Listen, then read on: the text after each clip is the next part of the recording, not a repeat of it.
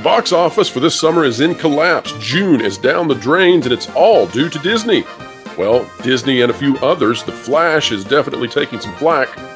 But the bottom line is this: theaters and theater owners are desperate to find something that will win, and they are sick of the woke. They're now demanding that these companies switch over to something that will bring in customers once again. Mission Impossible: Dead Reckoning seems to be just that. But how long must they wait? Well, they've got to slog through Indy first. We're talking about this past weekend right now as we do a post-mortem on the worst box office weekend of all time.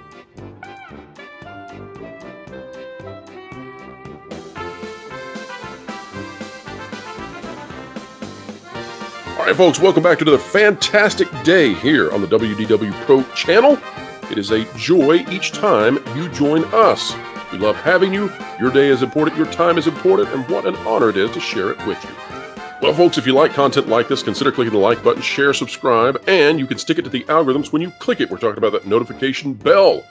Joining me to talk about the box office disaster that was this last weekend is the one and only investigative reporter for thatparkplace.com, Jonas J. Campbell. Welcome back, sir.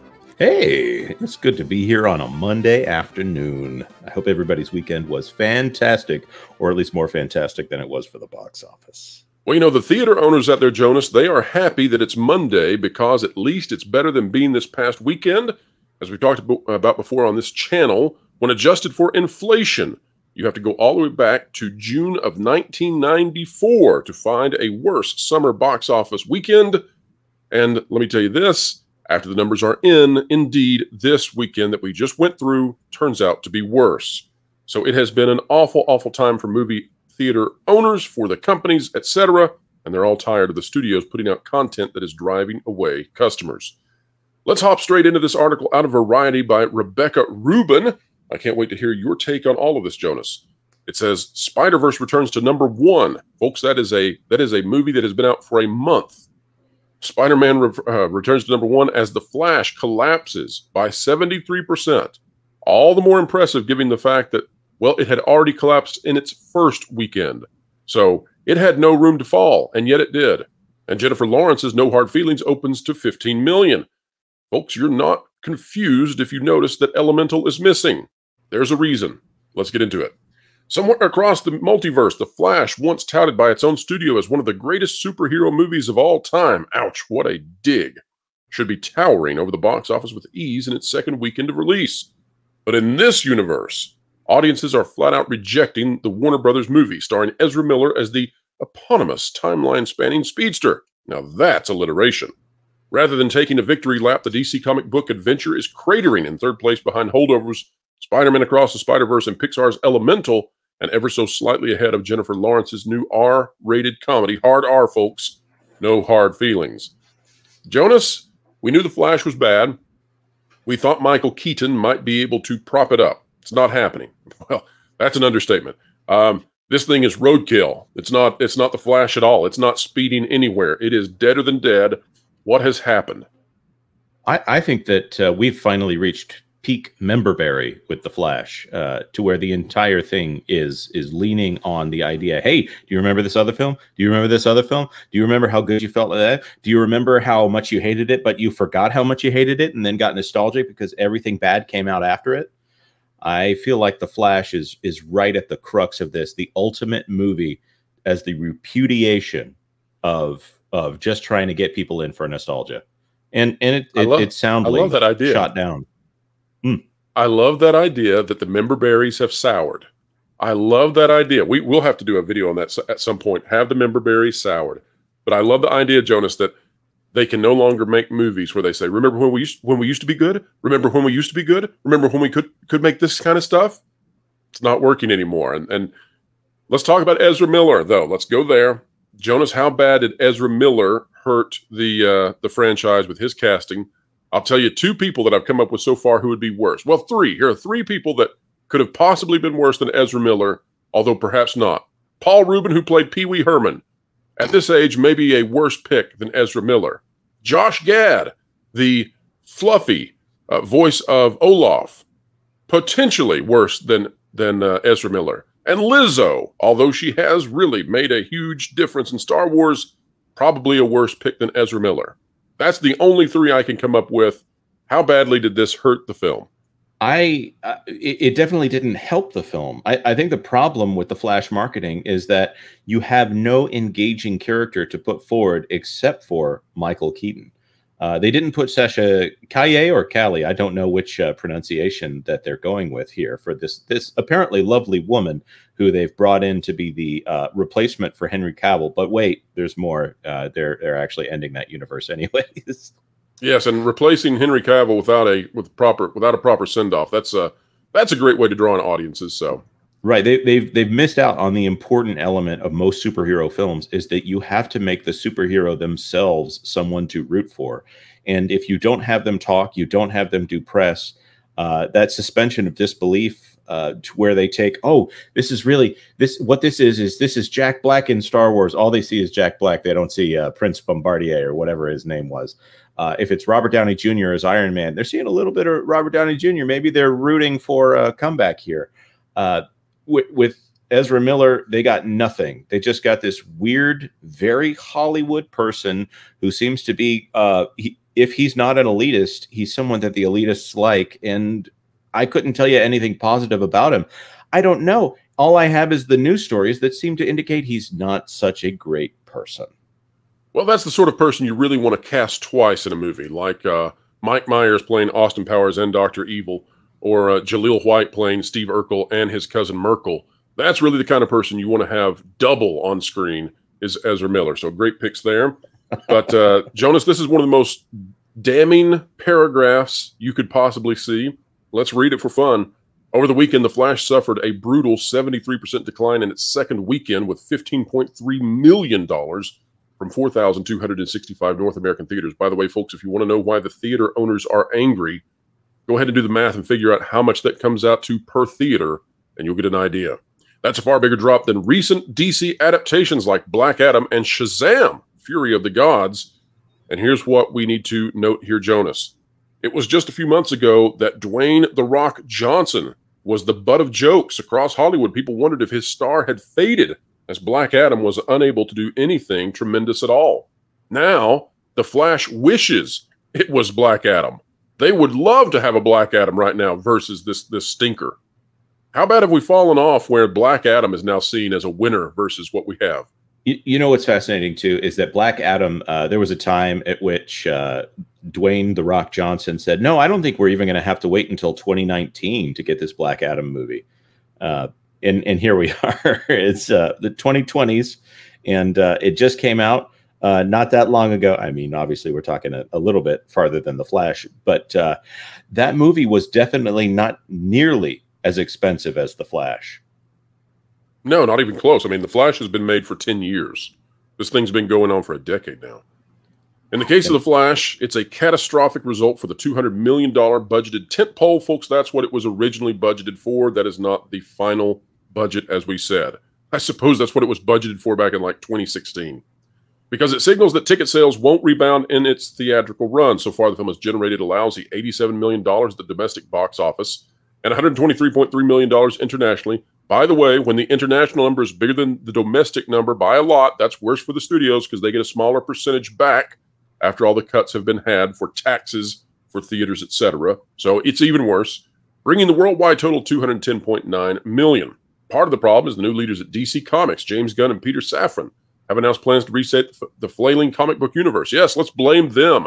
They're the ones who are at fault. Has nothing to do with Ezra Miller and the people who actually made this movie before they came in. Let's just skip that paragraph. That's the punishment, Rebecca. All right. And then we get into praise of the Spider-Man Spider-Verse movie, 19.3, fourth weekend. Of course, that's good. But here's where we get back into the bad. The Spider-Verse sequel narrowly beat out Disney and Pixar's animated Elemental, which remained in second place with $18.5 million. That brings its domestic tally to $65 million and global total to $121. Ticket sales in its sophomore outing were stronger than anticipated. Oh, yes, so strong. I love these sub-$20 million weekends that are stronger than anticipated, dropping only 37% from the prior weekend. Unfortunately for Elemental, it landed, by far, the worst start in modern history for Pixar. And you know what? Jonas, we need to give a little credit to Rebecca for this one. She's right. And the people out there who are writing these articles about how it is overcoming Onward, they are being, at best, disingenuous, because Onward was yanked from theaters. You really can't count it. It was pulled from theaters due to the pandemic. So using it as a barometer doesn't work. Yes, and it wasn't even given the chance to be given a premiere. I do believe it just went straight on to the regular tier of Disney+. That's right. So it'll need to remain the de facto choice for family audiences to justify its $200 million price tag and restore a little confidence in the Pixar brand. Folks, that is not going to happen. Its production budget is estimated to be about $200 million. Its marketing budget, it was low, but at the least, let's say it's 100. That means it needs $600 million to break even, essentially. And this movie will be lucky to break 250 total for its full worldwide box office run. In fact, if it hits 200 at this point, I'll be surprised. So Jonas, Pixar has fallen. They are out there, though, pushing narratives about their non-binary water characters, their first non-binary aquatic creatures. Congratulations to them. It's a huge milestone. But how much did the woke ideology damage this film, and how much has the degradation of Disney's values in the eyes of families harmed this movie? Well, the important thing to know is that with Elemental, there might have been some people that checked to see online whether or not this film was going to be woke. But I think the damage was done several years ago with the slight dissonance of family values with Turning Red, and the huge dissonance of family values with the anti-white, anti-family, anti-equality Lightyear. I think there was don't forget Strange World. It knocked them out too, even though it's non-Pixar. Who can tell the difference? Right. The entire climax of Strange World, when you pay attention to it, is having the old boomer, if not older, father embrace diversity and disability, and having his wife get married to another man, even though they never actually stopped being married. They're just bizarre repudiation of traditional, you say that the men, the rugged individuals that explored and founded countries. Those guys, they've got to go away. And on that note, folks, get ready for Indiana Jones and the Dial of Destiny. You're going to love it. Wait till you see Fleabag take a hit on Indy. All right, folks, we've got one more paragraph to read about this abysmal box office, the worst possibly in the modern movie era. Of course, we're only going back to 1975 when we're looking for that, because we only want to compare summers where the idea of the summer blockbuster actually was a real thing. Now, some people are being a little harsh with Jennifer Lawrence's raunchy comedy, No Hard Feelings. Others are praising it and saying that it's it's doing well. And I'm here to tell you that many are missing what's happening completely. This movie was not sent to theaters with the idea that it would do well there. This movie was never greenlit on the hopes that its box office would do well. There's an 8-second scene in this film in which Jennifer Lawrence has forgotten some of her apparel. In fact, all of it. And I'm here to tell you that that probably was part of the original pitch to get this thing through. And the idea is that eventually this will make it into premiere streaming. It'll make it into physical media. And they're hoping that the young men and perhaps women, who knows out there, will be buying this simply for that 8-second scene. I'm not here to make an ethical judgment one way or the other, although I will say that we'll just leave it there. But that's what's happening. So this $45 million that they budgeted for it, with $15 million coming in on the first weekend, you would say, well, it's not going to make back its money. That's not where their money is being made. And folks out there, you all can decide whether you think that is a moral or immoral, ethical or unethical business practice. But ultimately, this is in the same kind of category as American Pie movies, where they're trying to get young people to buy it later on for that purpose. Well, Jonas? You can almost guarantee at this point it will have an unrated physical media edition of some kind. Oh, absolutely. That's definitely baked into it. But Jonas, this brings us to, again, the worst box office in modern movie history for the summer. We're not including August. We're not including September, because those are not traditionally part of the summer movie system. They're summer months, given given that they exist inside the summer, but they're when kids go back to school. For Memorial Day weekend until the end of July, this is the worst that we've ever seen since 1975, adjusted for inflation. What do we have to do to get the audience to return to theaters? Let's ignore for a moment that we think that will happen with Mission Impossible Dead Reckoning. But, Jonas, what are these studios like Disney going to have to do to restore trust and to restore excitement to the idea, the proposition of going to the cinemas? Well, the classic strategy here is to find someone who's doing it successfully and then to just buy them, which I believe Iger's hands are tied. This is the most cynical response you have ever had, Jonas. I was expecting some thesis on values and morals and giving people what they wanted. You came up with, they'll simply buy the little guy who's doing it right. I love the answer, though. You're exactly right. I just wasn't expecting it. I think at this point it's going to take 5 years of clean films before they can get people back to the box office, and it will take 5 years.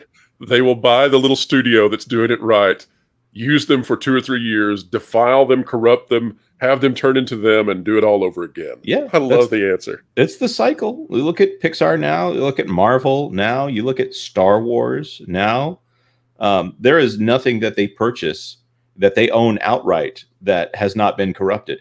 Thank goodness that Bluey, which, by the way, it has been confirmed by Joe Brum that Disney does, through the BBC and ABC, Australian Broadcasting Company, have some level of influence, I guess, with an asterisk on Bluey. But man, the best thing that has happened to them as far as children's entertainment is the fact that they cannot touch Bluey in any effective way. So think about that, Bob. If anybody's watching this video, why is it that the stuff that Disney has an influence over is doing so horribly at the box office? And then maybe reflect upon yourself. That's a good comment, Jonas. And I think theater owners all over the world are saying, dang it, Bob. Dang it, Bob. Mexican Iron Man for the win. That's right. We love Mexican Iron Man. Mike over here on this channel does a great job for so many channels. And folks, we love all of you too. We're happy that you joined us for this discussion. We are hopeful that things will turn around. We are not here to just be negative and pessimistic. No, we see a golden horizon ahead. It's just not for Disney. Tom Cruise will be cruising back into theaters with Mission Impossible Dead Reckoning. We believe that will do quite well. And yet again, set the standard and tell people that that type of content, we're talking about the Top Gun Maverick stuff, we're talking about Avatar: The Way of Water, we're talking about Sonic the Hedgehog, we're talking about Mario. We're talking about the kind of movies that have made money. Heck, we'll even throw Spider-Man Across the Spider-Verse in there if you want us to. But that's the type of content people want, not what Disney has been doing. And folks, if you like us attempting to tell the truth over here, help us out by clicking that like button, share, subscribe. And when you click it, you stick it to the algorithms. It's the notification bell.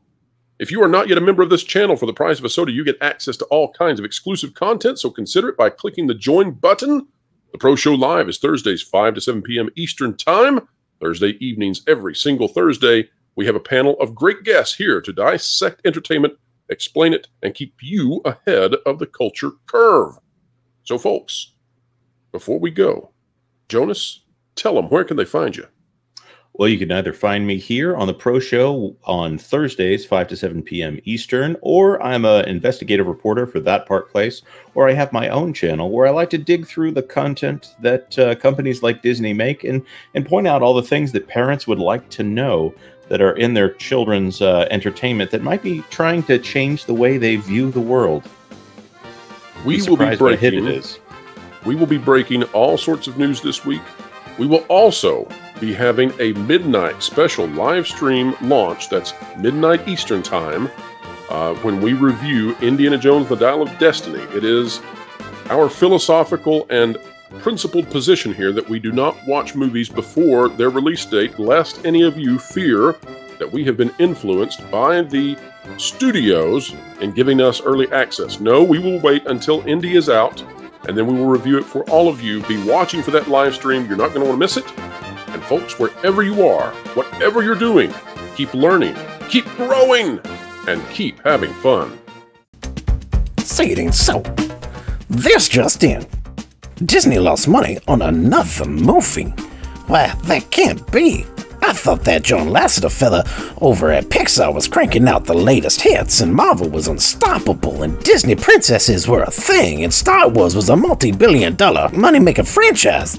I overheard you talking about Disney, and wanted to let you know you're really behind the ball. If you were getting great articles from thatparkplace.com and subscribe to WDW Pro's YouTube channel, you'd actually be ahead of the culture curve and have entertainment explained.